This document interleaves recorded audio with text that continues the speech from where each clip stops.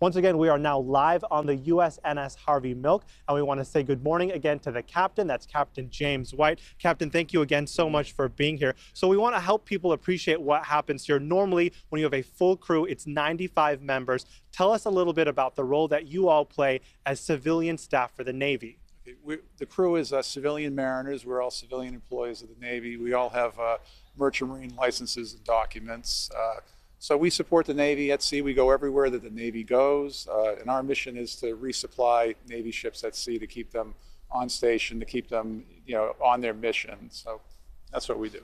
Right, and we certainly appreciate and thank you for the service that you do here. It is so cool to be on this ship and see all of the amazing aspects of this ship. But tell us what we're seeing behind here, because of course it's all kind of foreign to the rest of us. Sure, this is one of our 5 refueling rigs. This is how we transfer fuel to a Navy ship at sea. It's 2 7-inch hoses. Each hose can pump 3,000 gallons a minute of fuel to a Navy ship at full pressure.